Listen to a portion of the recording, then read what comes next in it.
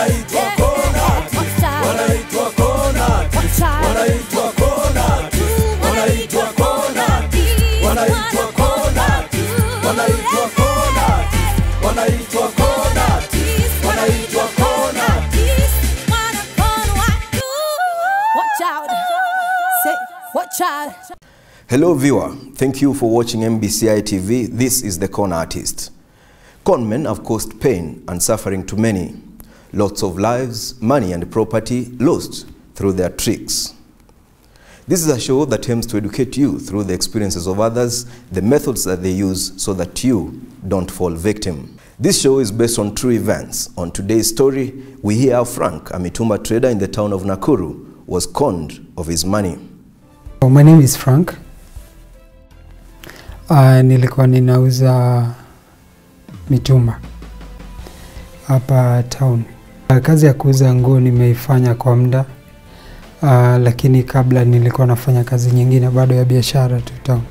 Lakini around 2008 hapo ndio nilianza kazi ya nguo.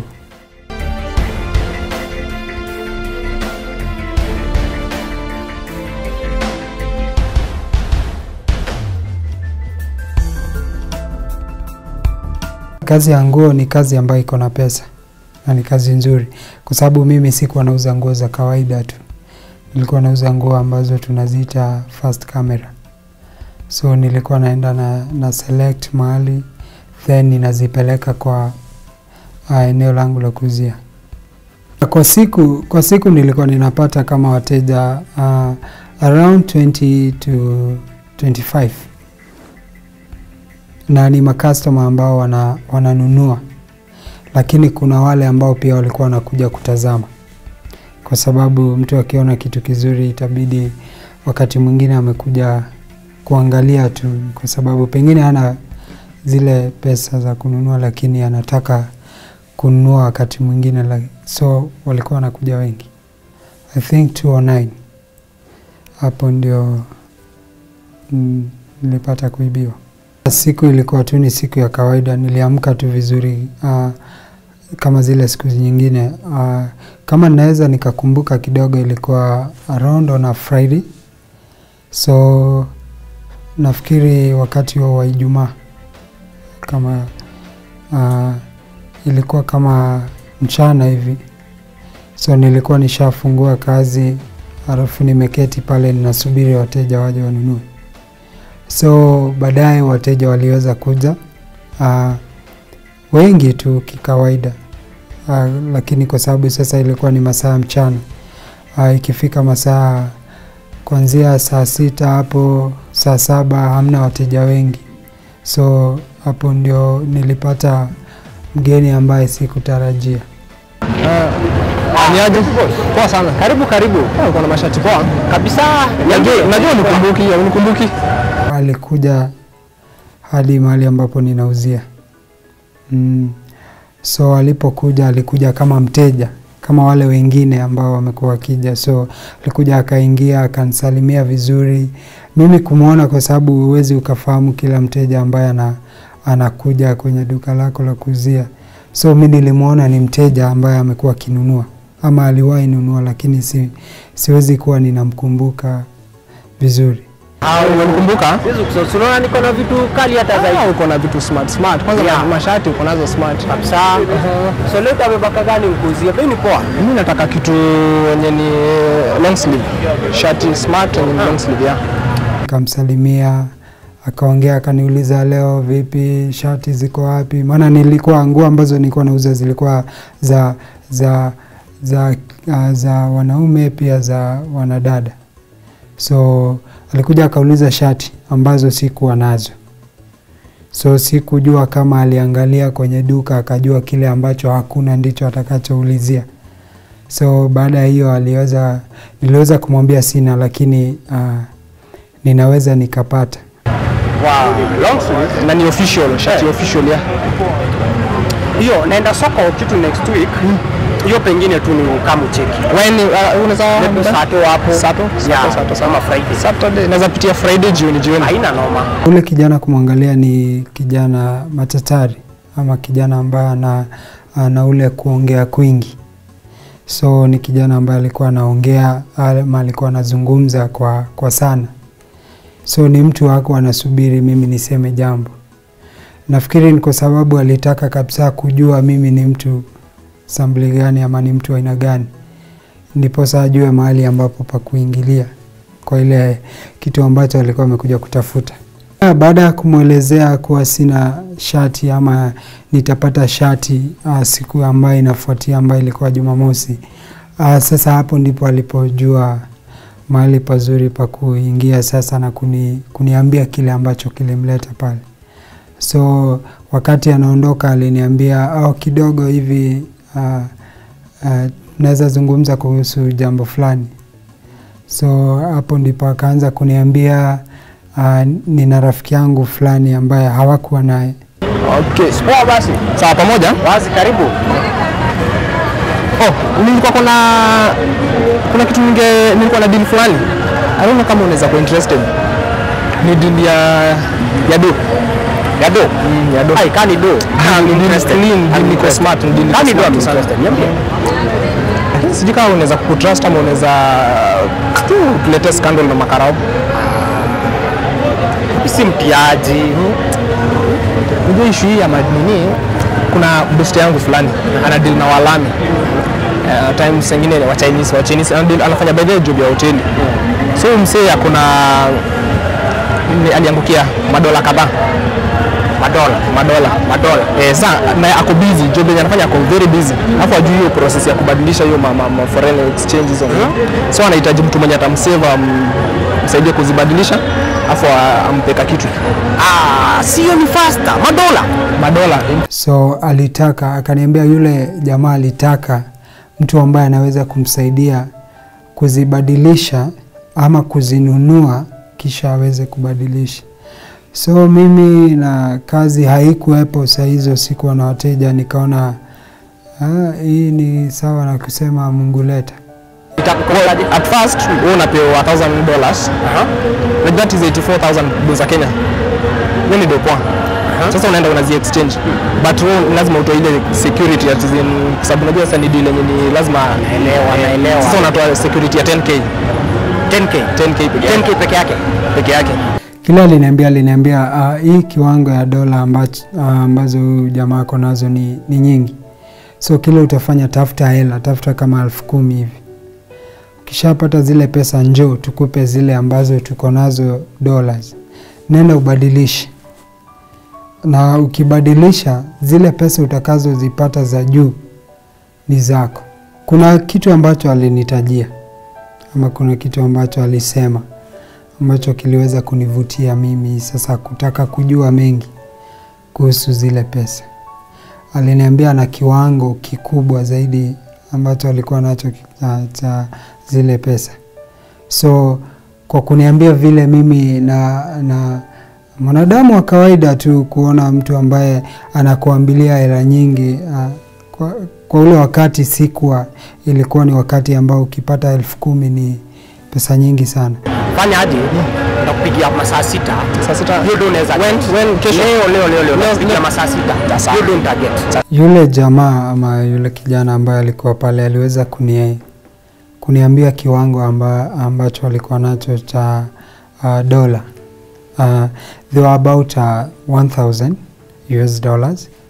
So if you change that amount to Kenya shillings was about 85,000. I think that time was 85 shillings per dollar.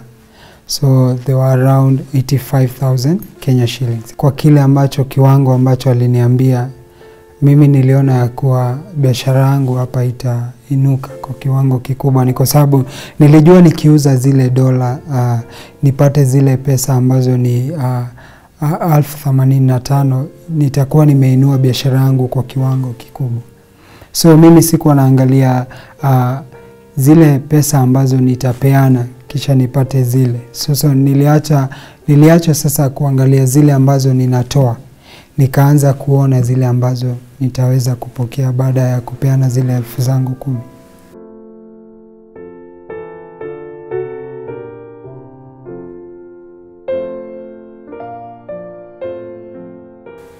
Na ukweli ni kuwa zile 10,000 sikuwa nazo. Kwa mfuko wangu nilikuwa na, nafikiri nilikuwa na kitu 6,000 hapo. 6,000, 7,000. So kile tulifanya, tulizungumza kwanza, maana sikutaka kumwambia hata kiwango ambacho niko nacho cha pesa, ni kwa sababu sikutaka maybe aweze kumwambilia mtu mwingine ile deal. So what I did, I just told him that we'll meet. I'll just come and see the dollars, the other ones, and then I'll proceed to the next step. Yule jamaa akatoka pale akiwa ana furaha kweli, ni kwa sababu sasa at least amepata mteja. Vile sikujua kwa yule si mteja wa kawaida, amekuja hajakuja kununua, amekuja kunipokonya ama kuchukua hela zangu. So kile kilifuatia, alinielezea sehemu ambaye mwenzake yupo. Nikamwambia nitaenda, I think it was around afternoon, that is 2 p.m. So tuliongea na akaniambia sehemu fulani ambaye ninaweza kumkuta. So nafikiri wakawa wameongea na ule mwenzake. Kisha mahali ambapo ninauzia, ama mahali ambapo nilikuwa ninauzia wakati ule, maana saizi sifanyi ile kazi tena, palikuwa na stage ambayo ilikuwa ni ya Langalanga. Ukiwa Nakuru kuna stage ambayo ilikuwa ya zamani kabisa ya Langalanga. So pale ndipo nilikuwa nauzia. So nilichukua gari tu hapo, ilipofika muda wa saa 8 hivi nilichukua gari pale, ndiposa niweze kumkuta yule jamaa na yule mwenzake tuweze kuzungumza biashara.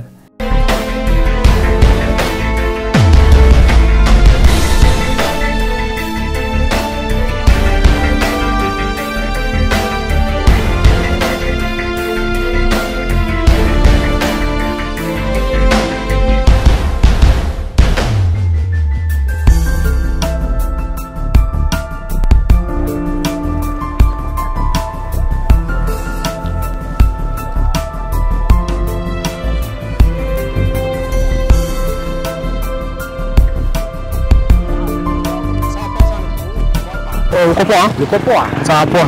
Baada hata best yangu anafika hapa sasa. Hata naweza cheki ma sample nimekamnazo hapa. Before afike. Sababu ndo nikamwambia hizo zingine. Clean deal. Hizo ndo dola kweli. Hizo ukweli. Wewe bana, unajua hivi ni kwa road. Baadaye nafikiri alimpa mwenzake dola zingine kama 5 hivi, lakini kwa noti ya moja tu. Alipokuja pale akazitoa akanipa. Tukaziangalia na nikaona ziko sawa. Sasa pale ni kuzungumza biashara. Umesema kuna mo. Huyu jamaa kuna do. Hizi vitu hata mimi mwenyewe clearly sijajua ni ngapi. Hii ndio itakuwa kwanza ile original. Sio hata unaguza hii koti unasikia ni rafu. Hapo ndio kuguzaka nini unajua tu ni rafu. Hata unaweza peleka by the way kwa bank kwa kunini kwa kuconfirmia. Ni kitu clean. Yule jamaa alitokea na akaja akiwa peke yake. Kisha baadaye akampigia, alipokuja mahali ambapo nilikuwa nimeketi, tuliketi pale chini, akampigia mwenzake simu ambaye alikuwa ananiambia anafanya kwenye hoteli. Na ukweli ni eti yule jamaa alipokuja, alikuja ni sawa na mtu ambaye anafanya jikoni. Ndio sema na mo. Ako nazo. Unajua ndio kushughulikia. Hii ya kwanza unasikia anakupa 1000. Baadaye sasa unajua ni venye ile umetoa security, sasa atakutrust. Itakuwa ni kitu zenye haina noma. Hata ndio best yangu amefika. Sawa, hiyo ni poa. Hii deal ni clean. Hizi masampo. Walizeni. Sawa, poa. Mzuri. Baadaye ndio best yangu niko na kushow. Alikuwa na mafuta kwenye mikono. Alikuwa amevaa tu kama mtu ambaye ukiangalia mtu ambaye anafanya jikoni utajua tu. Ni sawa si jiko ati atakuja amevaa kofia ama nini. But vile ambavyo alitokea hivi nilijua kabisa huyu jamaa anafanya kazi kwa hoteli. Huyu jamaa alikuwa anajiita Wafula. Kulingana sasa na vile ambavyo mwenzake naye ule alikuwa anajiita Musioka something. So ni kitu ambacho wamekaa chini wamepanga kabisa, wanajua wewe ukishakubali ni hivyo. wako na kitu tunaita, they have that passion now to pursue and to get you and to put you where they want. Wafula alikuwa ni mtu ambaye anaonekana mtu ambaye ana nguvu, mtu ambaye amekula vizuri.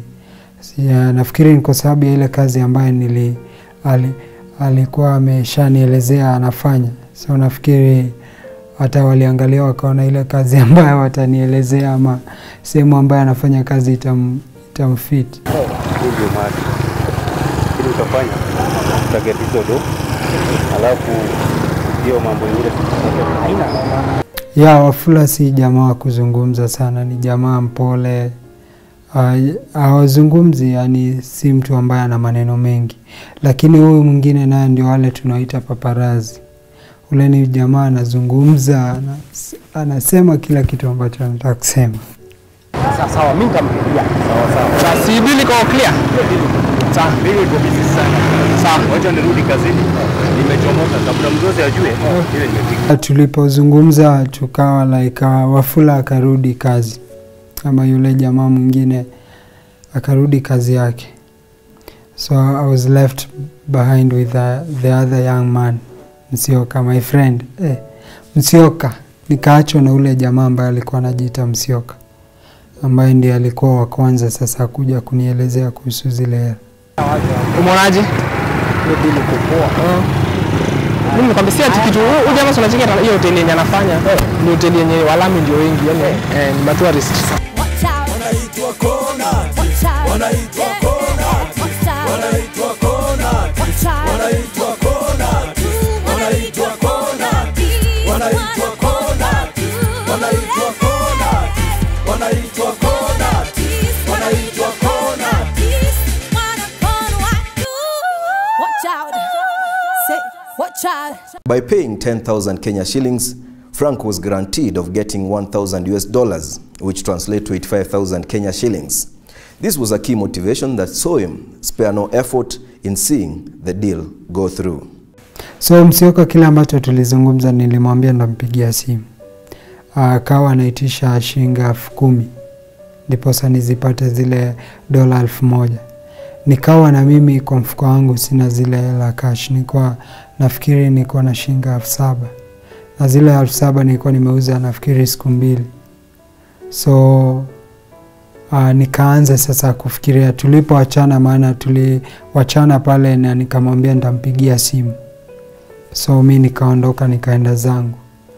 So nilipoenda zangu, niliporudi kazini, nilianza sasa kuwaza ama kufikiri kwa nitapata wapi zile pesa za kuongezea pale.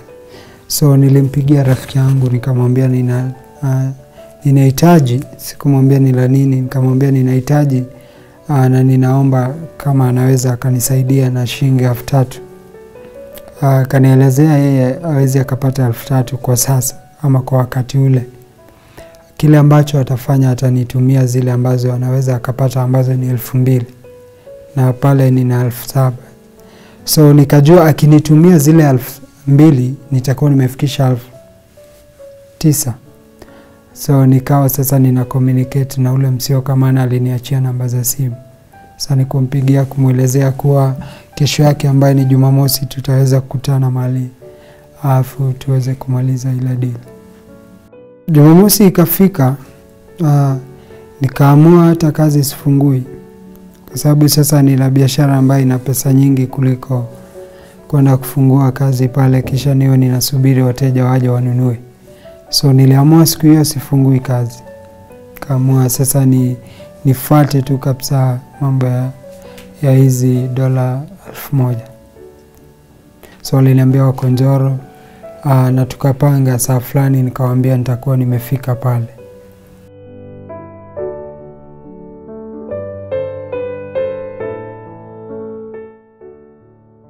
Nilisubiri kwa muda wa saa nzima.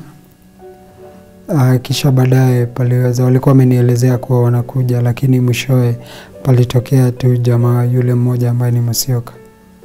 Yeye maana sasa ndiye nilikuwa na namba zake, yeye ndiye alitokea tu. Kisha tukawa tunazungumza sasa kuhusu zile pesa. Hey boss, nukaisha? Kone kuna jamu. Then nikamuelezea kwa sababu sikupata kile kiwango ambacho alikuwa anahitaji ambayo ni 10,000. Nikamuelezea kuwa nimepata 9,000. Umekuja nazo? Ya, shughuli iko poa. Lakini mimi nimepata 9,000. Mtu yangu. Mtu mmoja nitapitia pale John mwana. Hii kitu mzuri unajua ndio una make do mob kwa hii nini? Lakini mbona mimi nimehasa? Ulikuwa unatania kununua umalizane na ile hustle. Mtu mmoja nikichange. Sasa hakuna vile naweza kusaidia. Hakuna vile naweza kusaidia. Bana wewe fanya aje? Bonga na uboi wako. Wewe ni boys wa maini. Bonga na uboi wako. Mwambie mtu mmoja. Bali kama nimekwambia mbele. So sioni kama anaweza kubambi but hata nijaribu. Mtu 9. Bonga na yeye. Msikize. Mtu mmoja tu. Halo. Nimefika hata tuko naye. Lakini kuna kashida. Kaniambia ni sawa, mwenzake amekubali. So pesa ziko hapa. Pesa ziko wapi zako zile ambazo tulizungumza? Sawa.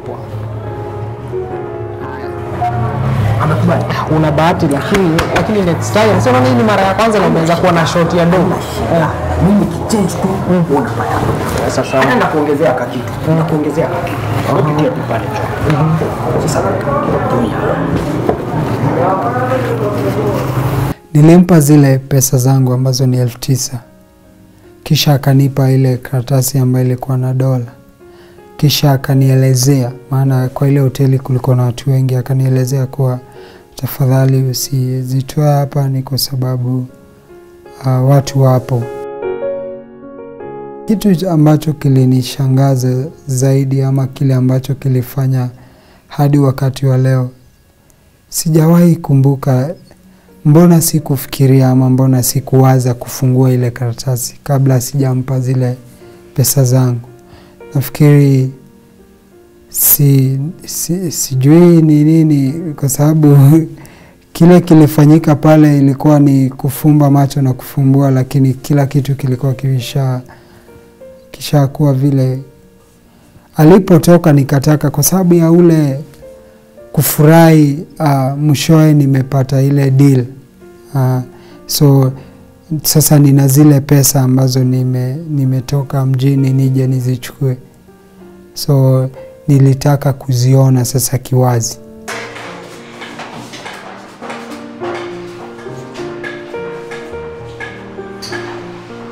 Baada ya kutoka niliingia sehemu. Niliingia mahali kwa tunaziita mahali pa kujisaidia. Nilipoingia pale nilifungua ile karatasi.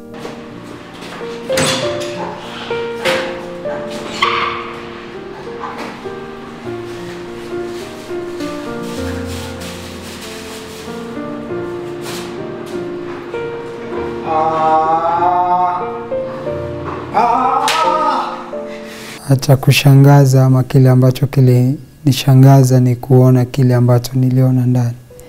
Maana zile hazikuwa pesa kama vile ambavyo nilivyofikiria. Zilikuwa ndio, palikuwa na dola nafikiri 2 ama 4 hapo.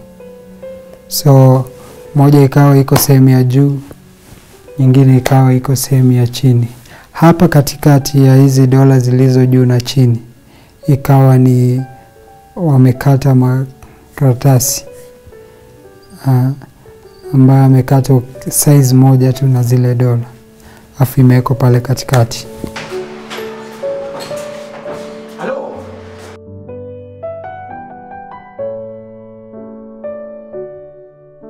Nikatoka na zile pesa, nikampigia simu. Nikamuuliza, boss, simama kidogo, kuna kitu nataka tuongee kuhusu.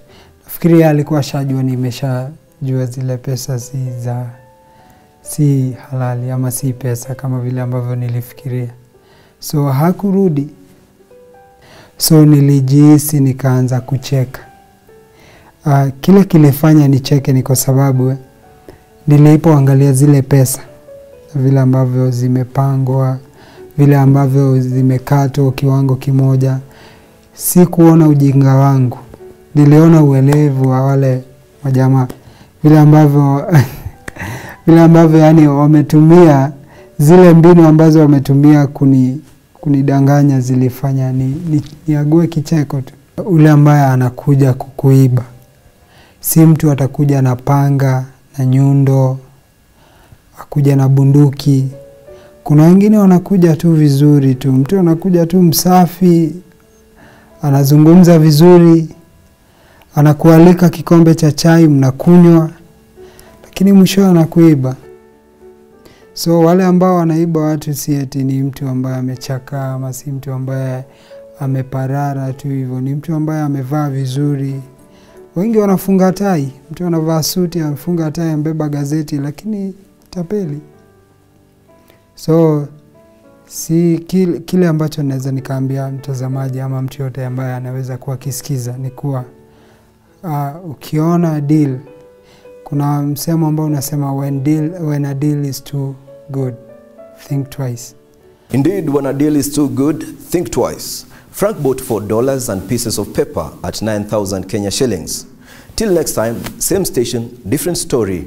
I'm your host, Esbon Mogambi. Until then, watch out. Watch out. Wanaitwa kona. Watch out. Wanaitwa kona. Watch out. Wanaitwa kona. Watch out. Wanaitwa kona. Wanaitwa kona. Wanaitwa kona. Wanaitwa kona. Wanaitwa kona. Wanaitwa kona. Watch out. Say, watch out.